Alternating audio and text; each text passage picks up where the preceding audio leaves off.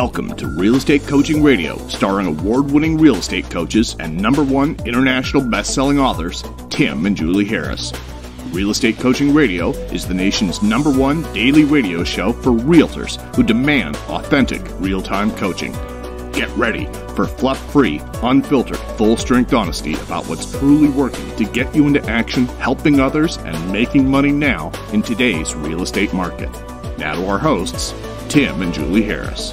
3, 2, 1, and we are back. Hey, it's Friday. Happy Friday. That's right. I've never seen a child happier to be at the end of a school week than Zoe this morning. Oh, we're talking about Zoe. Yeah. Yeah, she was. Oh, my. Into first grade online with Mrs. Week 2. With Mrs. Harris, her school teacher, Yes. sitting in front of a computer, watching her take Spanish and, Spanish lessons, math lessons. The struggle is real. The struggle is real. The pictures online are hilarious of kids fighting their way through this virtual thing.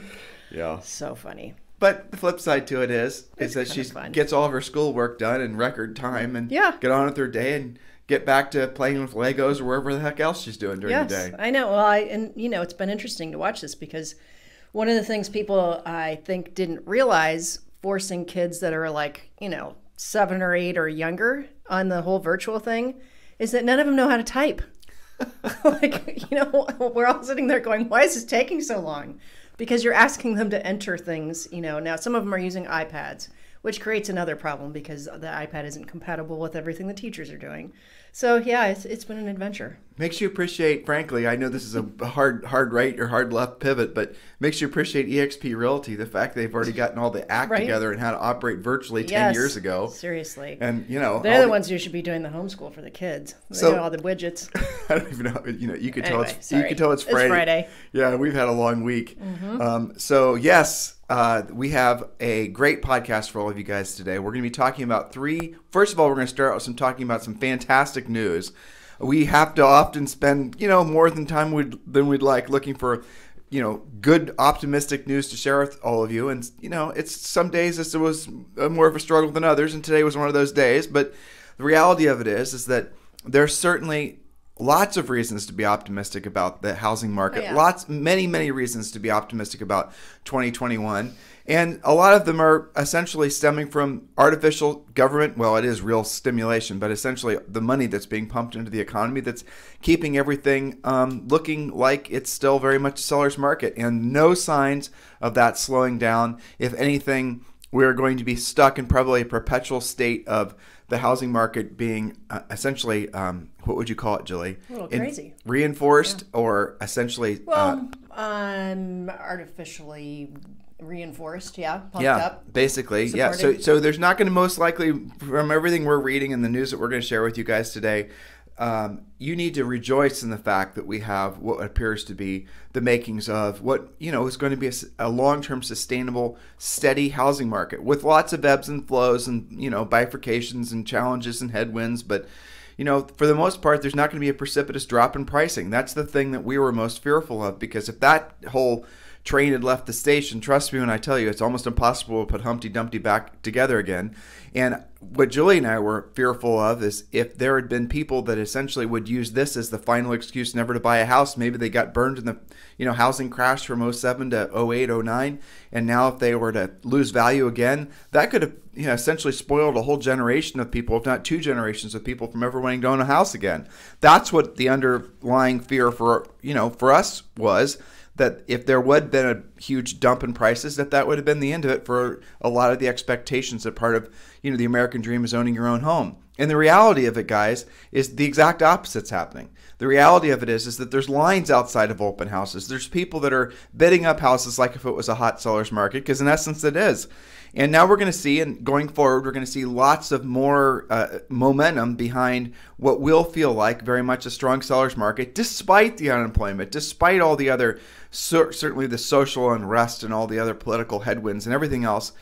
Because why? Housing is something that everyone will always need.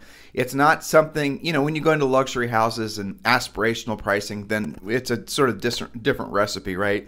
Buying second homes and all that. But as far as a primary residence, everyone's going to need a place to live. And as long as the essentially, as long as the economics make sense to own versus renting, people are going to buy. And that's what's always going to happen, always will happen, no matter what's happening in the marketplace. And the beauty of that is, all as far as we're concerned, and all of you guys should be appreciative of, is the fact that housing is one of the few things in the economy that will not really, yes, more sales happen if there's essentially a very strong underlying economy, and more things, sales will happen if people are feeling more confident. All those things are true.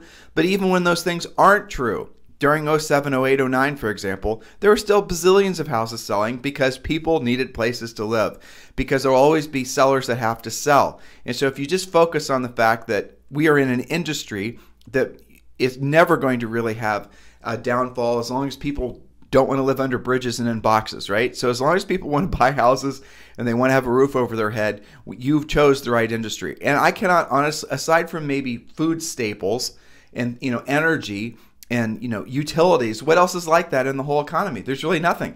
Everything else could be deemed discretionary. People can keep their cars longer. People can do all kinds of different things with virtually every other type of expense there is out there, except housing. So congratulations, you chose the right industry. Yeah, that's right. So speaking of which, just to put some statistics behind what you were just talking about, July pending home sales jump over 15% annually as properties go under contract in record time. So pending home sales, which measure signed contracts to purchase existing homes, increased by almost 6% in July compared with June. According to NAR, sales were 15.5% higher year over year.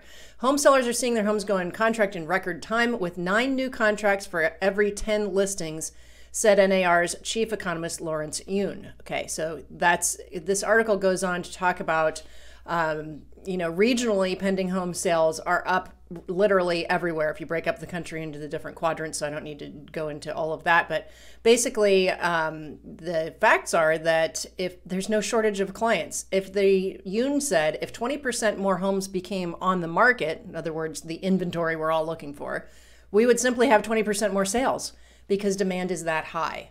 So July sales of newly built homes, which are also measured by signed contracts, also surged dramatically as buyers are now looking for new high-tech smart homes with floor plans designed for working and schooling at home. Builders are also benefiting from the severe shortage of existing homes for sale. So this is all good. Well, so the Fed came out yesterday and they said they're going to keep interest rates. We talked about this on the show yesterday. They're going to keep interest rates low for a long period of time. Yep. It was suggested as long as 5 years. And so what that's going to do is it's going to make people feel confident being in real estate.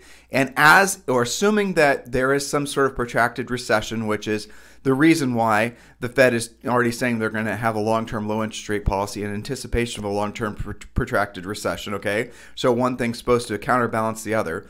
So people are going to be looking for places to put their money. People are going to be looking for places where they can safely, securely, invest in something where they'll have at least a high probability that that investment will retain its value. That's the reason people are going to continue to flock to real estate and other asset classes too.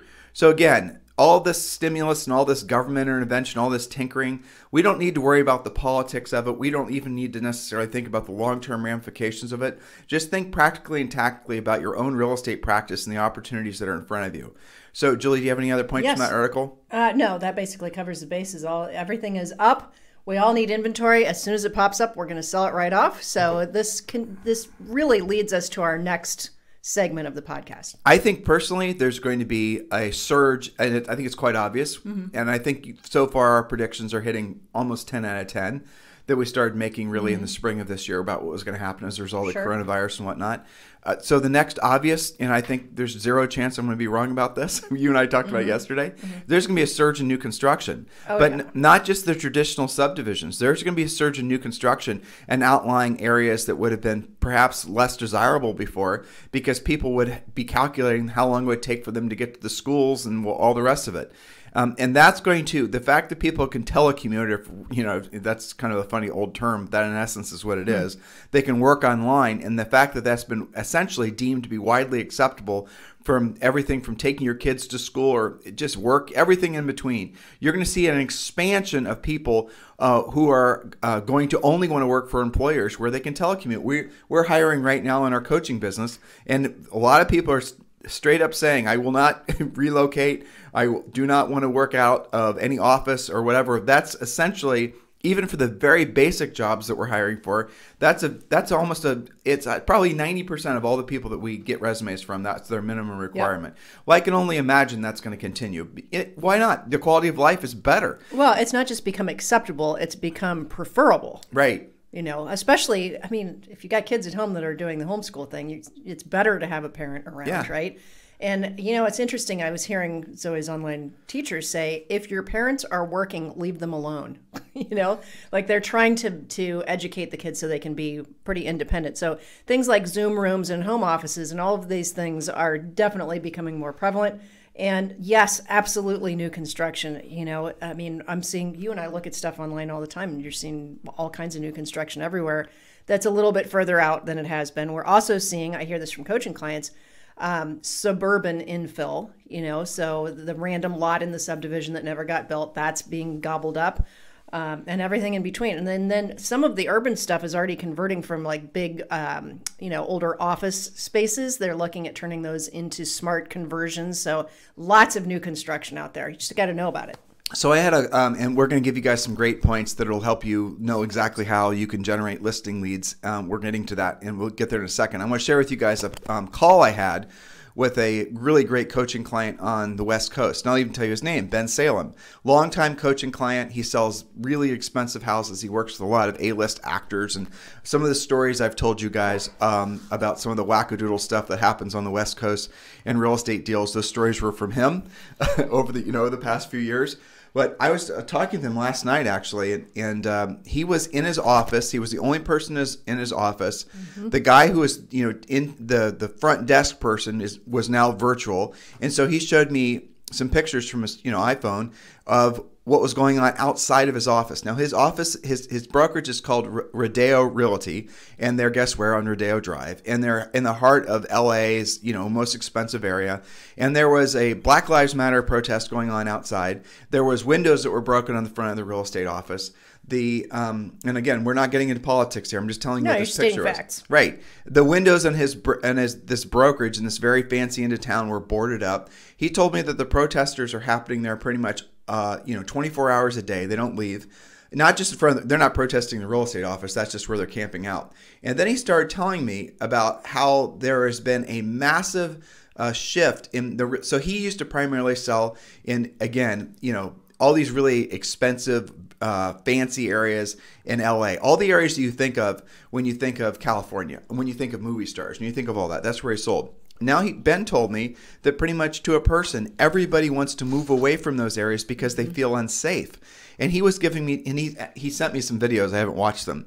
As he was driving home. And as he was driving home, he describes he has to go under 2 overpasses. And over these overpasses, he said they're basically become homeless encampments because the local governments have basically made it so that there's no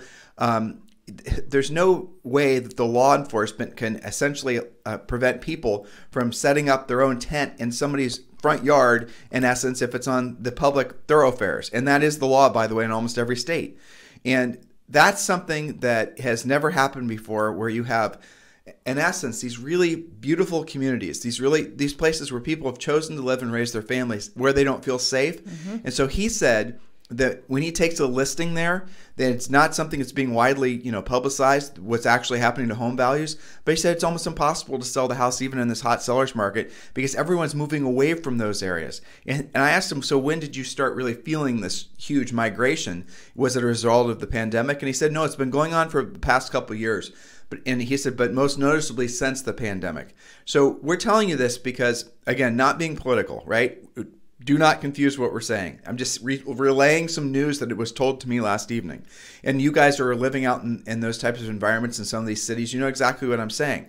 Well, that social unrest, that feeling of insecurity, combined with the technological revolutions that are coming as a result of, the wide level acceptance of people being able to do everything online, and all the other things that we've talked about on our podcast and the things that you guys are experiencing, will open up a whole new chapter in the real estate story. And I'm really grinding down on this because I think it's true.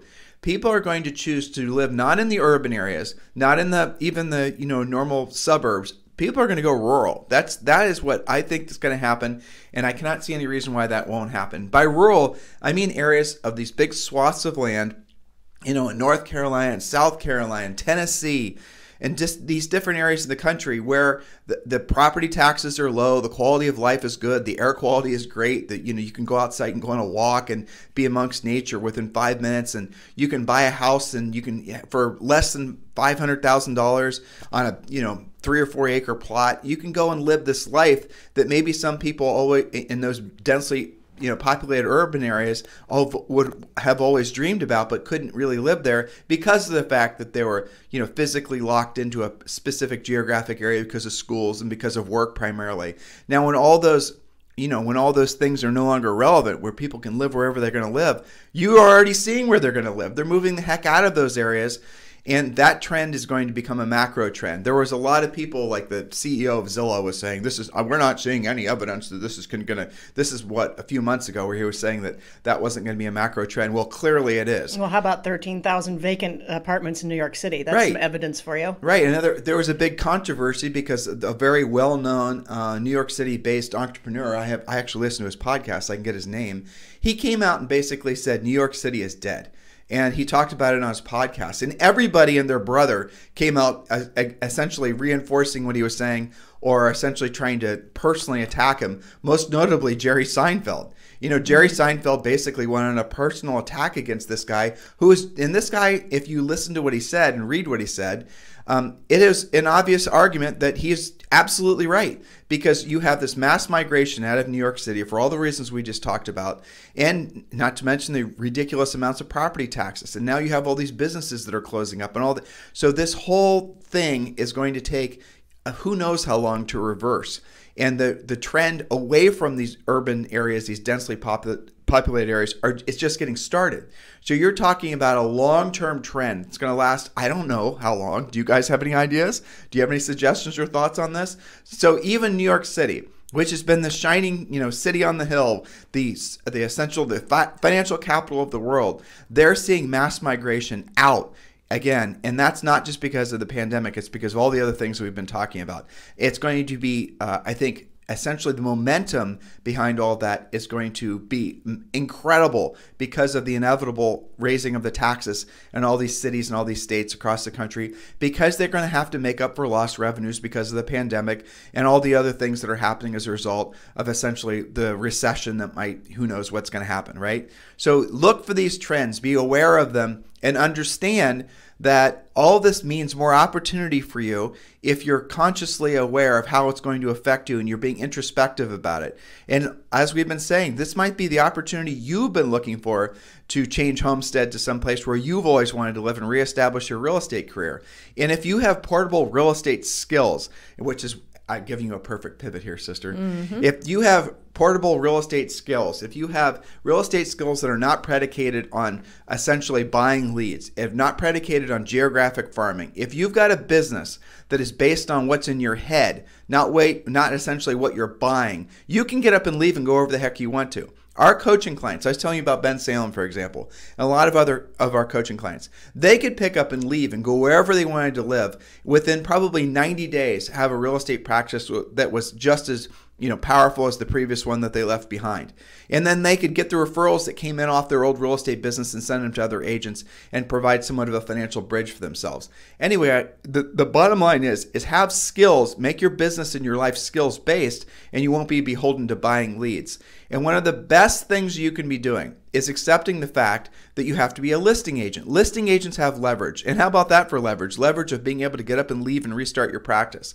And Julie and I've had over the years, many coaching clients that have done just what we said. And, they'll move away from the cold climates where the economy is a little bit rough, and they'll go to some of these very affluent areas like, down in Florida, or maybe they'll go to used to go to California. No one's going there anymore. But maybe they'll go to, Arizona. And now what we're seeing is a lot of people moving to Colorado. They're moving to these other areas where they can be in nature. And okay, so again, if you are skills-based, where if you can pick up the phone and you can actually generate your own business because you're proactive, you have that freedom. And that's what we want for all of you guys to at least consider for yourselves. One of the best sources of listing leads always will be and always has been expired sellers. And I'll give you the bottom line reason why. and those of you guys who spend countless hours, time, and money trying to build complicated funnels and, in essence, buy your business, I want you to really do a gut check on all of that. So you're spending all your time and money trying to essentially find these supposed sellers that have their, that want to maybe someday sell their homes. And there's all these complicated analytical formulas and schemes to go about, predicting which seller in the neighborhood is going to maybe want to sell, or somehow, figuring out some crafty way to use some sort of call to action to get the people to raise their hands and saying, yes, give me your free reports because maybe I'm interested in selling, or send me a CMA, all these tried and true gimmicks that agents have been doing forever. And some of the gimmicks work. Don't misunderstand what I'm saying. But if your true motivation is to generate listing leads and to essentially become a powerful listing agent so you have leverage, doesn't it just make sense to look for the sellers in your community that already have their hands up in the air right now saying, I want to sell my house? I mean, isn't there a level of just, we laugh every time we say it. Because it's so insane. Even in the hottest of sellers market right now, at the change of the month, which we're coming up on, and for the rest of the year, by the way, you're going to see droves of expired listings. And if there's no expired listings right in your own backyard, why don't you just expand your search ever so slightly? Or for fun, why don't you think about the place or places in the country you'd really much rather live, if it's not where you live now, and go to figure out a way, find a realtor buddy there, have them run the expireds in that particular market, and then find out exactly what the opportunity would be if you just mastered the art of being an expired listing agent. And I actually had a very interesting text exchange with somebody who, and I'm not going to read the whole thing, but it was actually quite humorous. He was very diligent. I'll give him credit. But the essence of what he was trying to do is he didn't realize who he was talking to, first of all. He basically sent me a cold SMS. He thought I was a real estate agent. He was trying to basically sell us social networking for the sake of lead generation. And of course, you can imagine that was basically like he was a moth caught in a spider's web. And we went back and forth. And again, to his credit, he wasn't trying to lie. Because when I asked him specific questions about, in essence, like, does social network, does a listing appearing on more than, essentially more websites, more exposure, does it make a house sell faster or sell for more money? And I baited him because the answer is no. Every single research project that's ever been done has proven that more exposure for a listing does not essentially improve the outcome for the seller at all. Does that surprise you guys listening? Well, it shouldn't, because that stuff's all just a gimmick. And then we talked, he didn't try to lie and say it did. He didn't actually answer my question, to his credit. And then there were some other examples too where, we were talking about lead generation. The specific thing was, I asked him why. Remember, I was just an agent who was trying to sell social networking assistance to. I asked him specifically why I would want to do social networking. What was the point of it? And he said, so that when people do a search on me, they can read my story. That was his line. And I've heard that before from a lot of these other social networking gurus. To which I said, why would anyone care about my story? This is really what I said. I said, at the end of the day, aren't they just going to be interested in whether or not I can actually get the job done of selling their home or helping them buy a home? Isn't that really what they're going to be focused on? And even then, why would I even want to bother worrying about finding people that are searching online? Why wouldn't I just go right directly to the people that have their hands in the air right now saying, yes, I want to sell my house? Do you guys understand the insanity of what we're trying to explain to you? You guys spend countless hours and billions, and I mean that with a B, dollars per year, looking for ways to craftily find people to somehow magically want to do business with you. And you're hoping and praying that one day you're going to become a listing agent, where Julie and I are telling you how to be listing agents now, telling you where to find the listing leads, sellers that have their hands in the air right now that say, yes, I want to sell my house. We're telling you exactly what to say, exactly how to say it. And yet, how many of you guys listening right now are saying, you know what, I'm just going to go run a Facebook ad? I mean, the whole thing, the fact that you guys have been suckered into believing that that's how you build a business, you have to laugh at yourselves. You really do. Hey, there's a reason why 85% of all realtors fail within 18 months or less. It's because they never, frankly, stumble across the truth about the fact that if you want ever-increasing levels of success in your real estate business, you have to master the art of doing what you don't want to do when you don't want to do it at the highest level. That's what we teach you to do. We're not going to lie to you. We're not going to, essentially tell you what you want to hear. We're going to tell you the truth, and you're just going to have to decide whether you want to accept it or not. And most of you do. And then I think especially in a changing market like this, you're going to realize that maybe all those gimmicky things were exactly what we thought they were and what we told you they were. And now you're finally ready to take your business seriously. That's what we want, how you need to shift your mindset, because on the other side of that is truly freedom, is the ability for you to start accumulating wealth. It's you no longer having to be beholden to, oh, I need to be part of somebody's team, or, oh, I need to buy leads. I need to work on my marketing. I need to tell my story, which I love. I need to worry about Facebook marketing. I need to worry about learning how to make videos. No, you just need to learn how to pick up the phone and proactively lead generate. Call, the sellers who have their hands in the air right now. There's 15 to 20 viable sources of sellers that are all within one degree of or another of being incredibly motivated to sell their houses. Why don't you just go after them? Why don't you set all this other stuff aside for the 85% of the agents that won't be in the business in 18 months? Doesn't this make sense, Julie? Totally makes sense. So on that note, would you like to talk briefly about one of our favorite spokes, one of our favorite woes? Yeah. If we were to get back into real estate, Julie, if that were to be our living, and people ask this First occasionally, thing we do. like, it's always hilarious when people ask us that. Yeah. They think we're going to say something different. Okay, so Tim, tell me, what's the deal? If you and Julie were to really get back in real estate, what would you guys do? I mean, what the hell do they think I'm going to say? Julie and I would start cranking out the TikTok videos like you've never seen before. I mean, do they really think we're going to say that? Isn't that funny? How horrible. No. We would go after expireds. And I think we're in agreement on that expired. And our coaches would agree too. So here's the thing. And I had an interesting conversation with one of our coaching clients yesterday. We did a little round of victory dances. This has become a new tradition on the call. I love it. Yeah. And this was from somebody I hadn't heard from before. I can't remember. I think he was in Florida. So forgive me if I'm wrong and you're listening. It was definitely somewhere normal, And he said, I have a victory to share. I got a house back on the market that had expired, and I was able to sell it in like a week. Okay. And I asked him, why do you think it didn't sell before? And why do you think it sold now? Trying to make it a coaching moment, And he said the answer is the same, which is interesting to think about. What happened 6 months ago? We started to get into COVID. Can we start talking about what it wasn't? What? It wasn't. No, it wasn't. It wasn't because there wasn't enough marketing on it. No. It wasn't because the home brochure wasn't fancy enough. No. It wasn't because there wasn't a virtual brochure. It wasn't because there wasn't enough of all the things that you guys are being lied into believing is required to sell a property. It was. Well, he said the answer is the same. COVID, because it didn't sell because of COVID, because it was overpriced. There weren't that many showings when they put it on the market. And he said, and now 6 months later, it expired. It was a 6 month that had some trouble, and they had some showing lockdown and and overpriced. He got a better price, and guess who bought it? People moving out of the city, competing offers. Both of them wanted something semi-rural. And so he said, isn't it interesting that something that, slowed it down before was the same reason that somebody bought it? And that's what we're seeing 6 months ago. A lot of these expireds were ones that, were launched. Nothing really happened. Nobody did anything about it. They didn't reduce the price. They didn't, do what they're supposed to do. So I made a list of why we love expireds. Here's the fascinating trend, though, that you need to everyone needs to think about. Mm-hmm. Because the market's changed so quick, because these macro trends are definitely picking up momentum, a place that would, like normally when a listing doesn't expire, you immediately, or when it doesn't sell and it expires, you immediately go after price, condition, location. Right. And here basically is the way of thinking of it. And this is also one of the, it's a condensed version of one of our scripts. Mr. Seller, when the market is essentially telling us what the market's saying about your property, it always comes back down to, three distinct possibilities.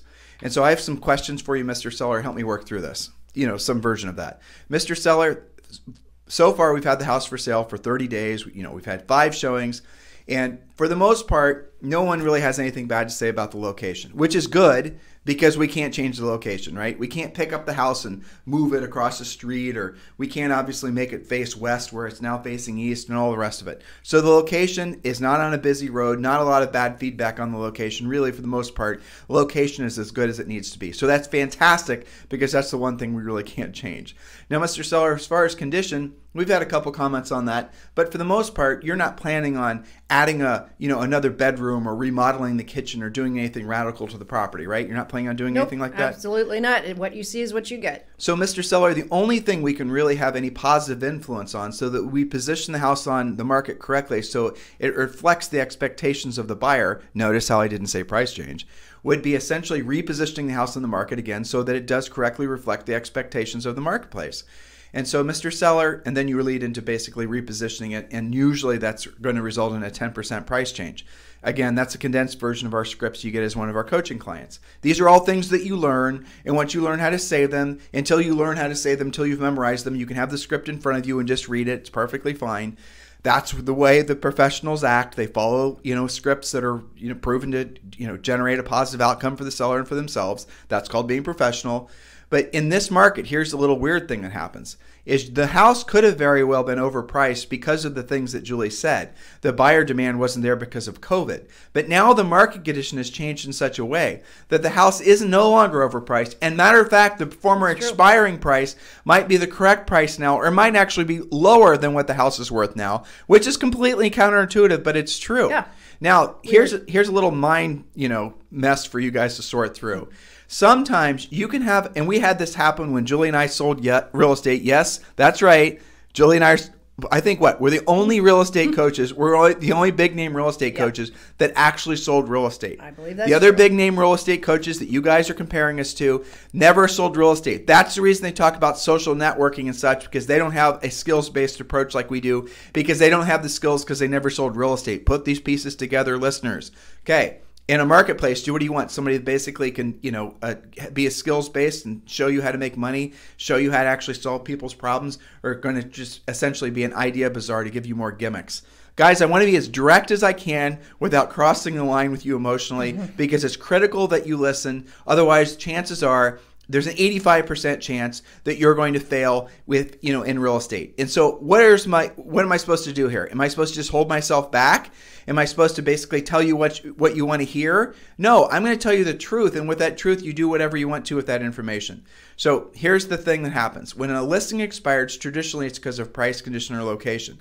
Now, if a listing expires now in this marketplace, it could actually be underpriced. And why would a listing expire even if it was priced correctly? Tim, that doesn't make sense, because here's why. Statistically, after a house has been for sale for about maybe 2 weeks or to a month, the market starts passing it over. It's like spoiled milk.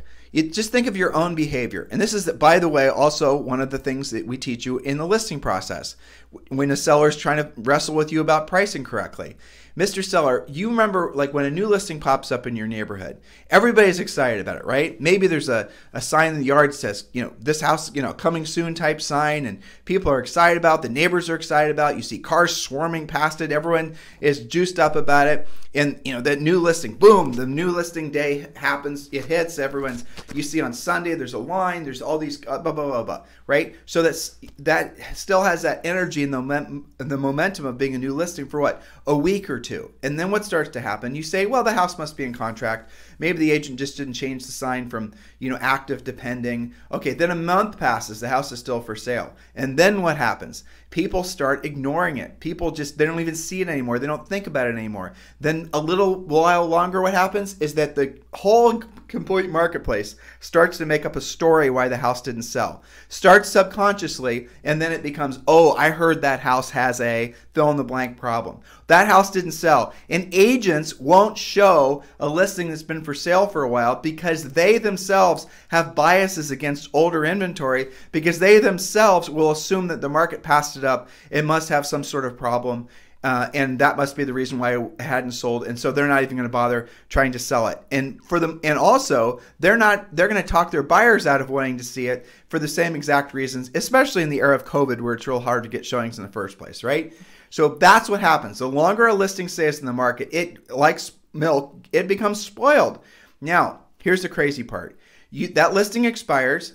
It, essentially is off the market for maybe a week, maybe a day or two, maybe a month, doesn't matter. And then it comes back for sale. New pictures, new description, new MLS, maybe even the same price or a slightly higher price. Then it sells the same day. Why did that happen? Because essentially the listing was seen again as a new listing, and everyone was geeked up and excited about it again. Everyone online, all the agents, the buyers who had biases against that property, and the agents that those buyers were working with, they've already passed through the market. They've already bought their houses. They're out of the market.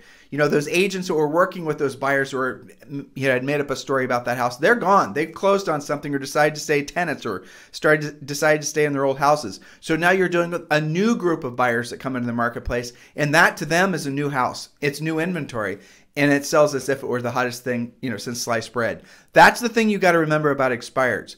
Don't allow the biases of ignorance basically make it so that you think for some reason there's something wrong with the house. Oftentimes it could have been a host of things, but coming out of this COVID era with all these lockdowns, to Julie's point, that's what it was. So make the most of the essentially the ignorance in the market. And by that, I mean agents' inability to get price adjustments, agents' inability to have the scripts and the skill sets to explain to the sellers what actually was happening. Agents' inability to retain the listing, agents' inability to all the things that skills require that most agents don't have are these, the skills that Julie and I preach constantly. You develop the skills, you can then swoop in and you can basically pick up these expired listings. Going into next year, there are going to be a ton of expired listings as all the agents who did not have, again, the skills to get them priced right, to get them sold, are going to not know how to retain them. The sellers are going to be frustrated with them. They're going to want to then list with different agents. That's what happens. That's one of the many reasons why these transitioning markets create the best opportunity.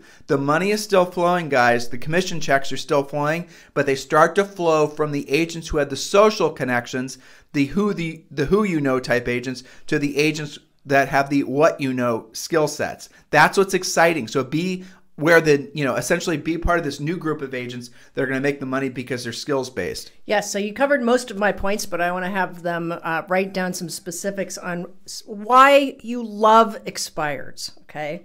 So you mentioned one just now, and I just made it my point number one so we can segue easier. Okay, so point number one, why we love expireds. Almost always they sell right away, exactly what you said. There's new enthusiasm, there's new pictures, there's new description, there's a new batch of buyers looking.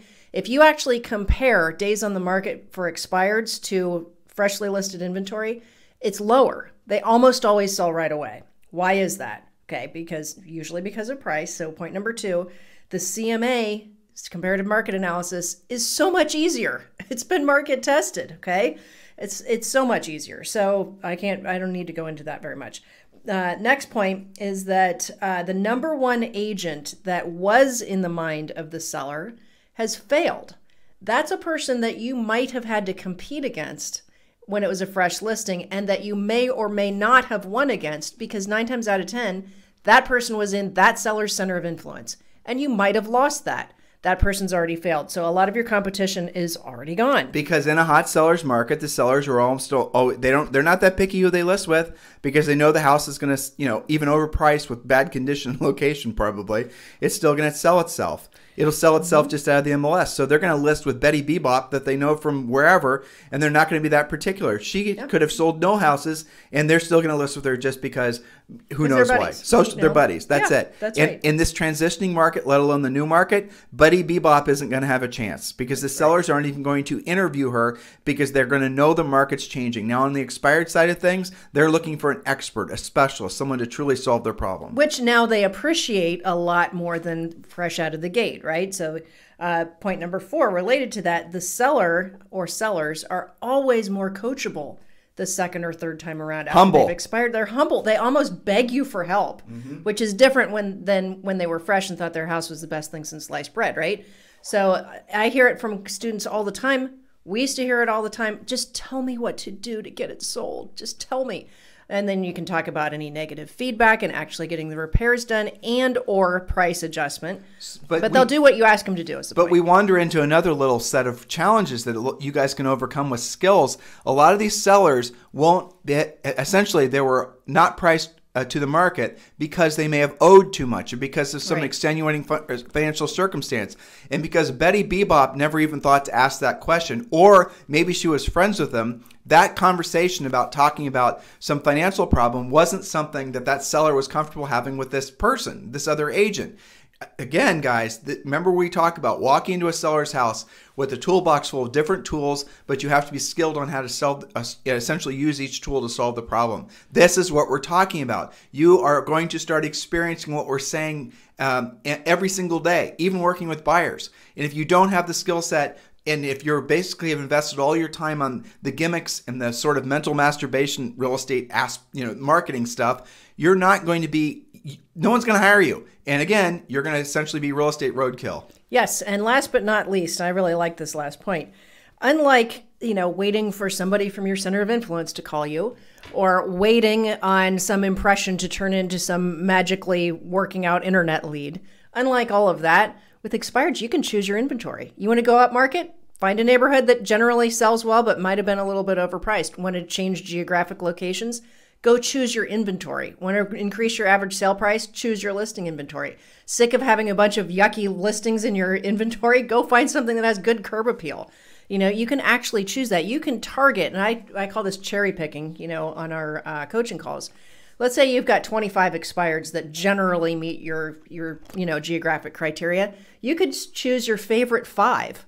And you choose. Is it because you really know the neighborhood? I tell our grizzled veterans, choose things where it expired in a neighborhood that you just sold something in. Sure. Because now you have the leg up. They've been passing by your sign that says sold on it. How much easier do you think that call is going to be? Conceptually, you guys there's no way you're in disagreement with what we're saying. Yeah. I mean, the bottom line is there's nobody that's going to be listening to this show and not understanding that what we're telling you is the stone cold truth.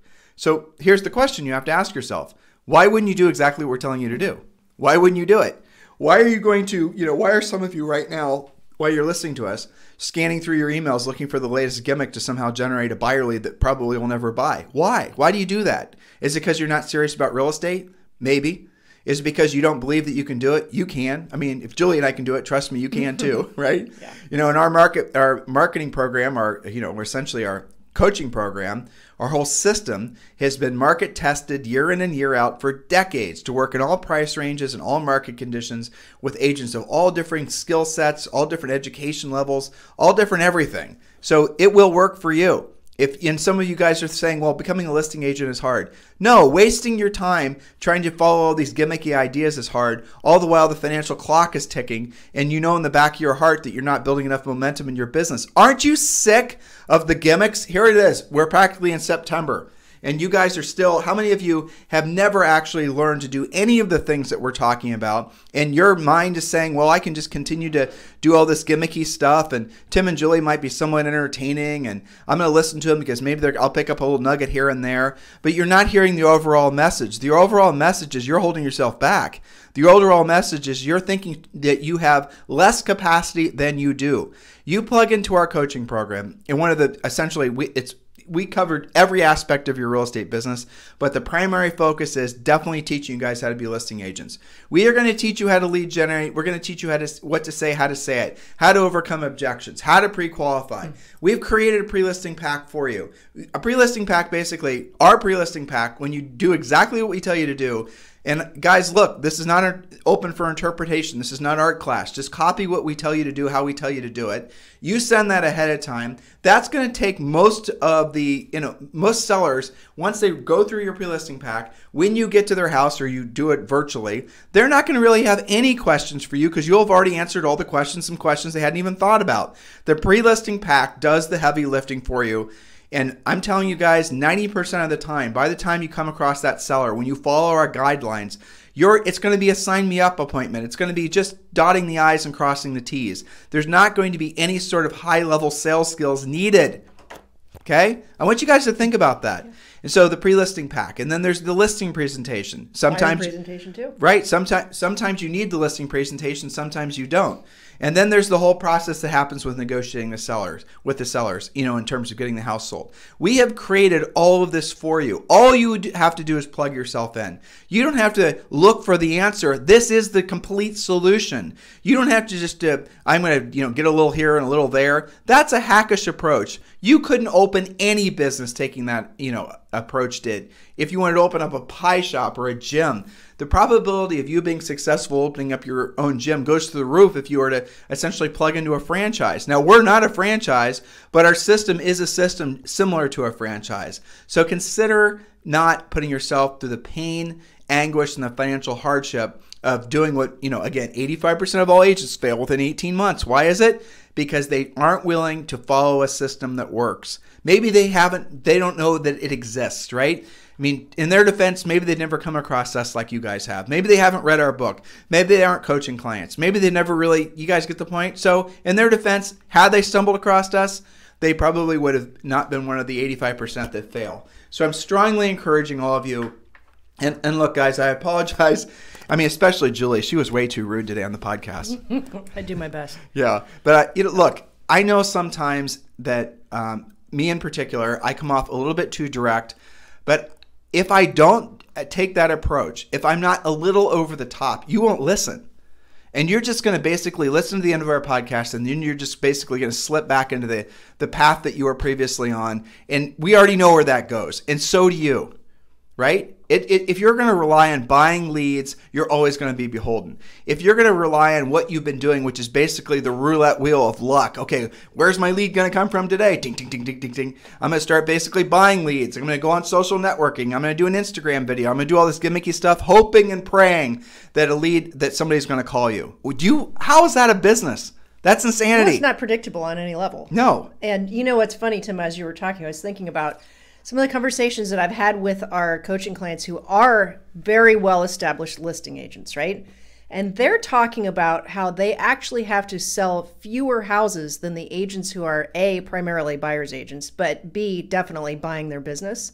Because their net, I had a conversation with one of my elite coaching clients last week. She's like, I can't believe how great my net is. Of course. And some of this, yes, is related to the fact that houses are selling quickly and you don't have a lot of marketing costs. You don't have to keep them around for 6 months and continue to, spend money on them. But she was just like beside herself how much better her net was being a listing agent than when she had been more like a 50-50, a little bit buyer heavy and had been paying for more of her business. She had broken up with Zillow and done some of these other things. She's like, I can't even believe it. I've got to make sure I'm keeping up on my taxes and this That's and right. that, I'm like, Nice yeah, problem. yeah, you do. Nice problem to have. Yeah. She's like, I can't even come up with where to spend it. That's That's a nice problem to have. On the personal side, not on Sure. the business side. Yeah. And so what Julie is describing, for those of you, I know there's a couple of you that don't know what she just said, but let's say a commission check comes in, you sell a $300,000 house, and let's say you make $9,000. You pay your broker, let's say you pay your broker 20% or whatever it is. And then the rest of it goes to covering your own, business and personal expenses, right? Mm-hmm. When you follow our system, a vast majority of what goes into your pocket, you keep. Because we're not asking you to spend your money generating leads. A little known thing. It's kind of a side benefit, that I'm reminded of a lot. But yeah, listing agents win on every level. That's the bottom line. I could go on forever about the insanity of buying leads. And the buying leads people, they're becoming a new religion, right? They're the ones that are basically trying to stomp out our message. You don't have to buy leads, because a lot of these buying leads guys, they don't know how actually to proactively lead generate themselves. The only thing they know how to do is buy leads. And now they're trying to sell other people into the belief that they have to buy leads. It's the passing on of the stupidity virus, basically. Yeah. I mean, again, I know I'm being overly direct. I'm trying to make you guys laugh. But in the interim, please take it seriously. Please consider what you want your future to be like. There is a place for marketing. There is a place for teams. There are places, it does make sense in some cases to think about, branding, whatever that means. All these other types of places, there are things for that, but they're not the pointy end of your business. The pointy end of your business has to be skills-based and has to be predicated on proactive lead generation. Otherwise, how else are you going to consistently generate business, consistently make income? And what you'll discover as you learn how to master the art of being a proactive lead generator, you're not ever going to fall prey to any of the gimmicks, because you won't need to, for the reasons that Julie just stated with that coaching client example. So guys, listen, you can listen to our thousands of past podcasts on everywhere, including, by the way, Amazon on Audible, which is fantastic, Spotify, iTunes, Stitcher. It's on about 20 different platforms now. We have listeners in over 50 countries, which is an incredible honor for all of us. And wake up to the reality that you have made the right move having a real estate license. You have made the right move being in real estate right now. You have made the right move listening to this podcast. Now it's all up to you to take the right actions to essentially get the benefit of the past version of yourself that was smart enough to have done those three things. Now move forward, guys. If there's anything we can ever do for you, 512-758-0206. That is my text. Text me with show ideas. Text me with questions, comments, concerns, anything that we can do to be of service to you. And remember, guys, Julie and I are always interested in talking with you about joining our eXp Realty team. If that's something that is interest to you, and most of you have eXp on your radar, let's talk about it. Let's see if we're a good fit for Julie and I to be your sponsors in eXp. So text us directly at 512-758-0206. In the meantime, you guys have a fantastic day. We'll talk with you on the show on Sunday.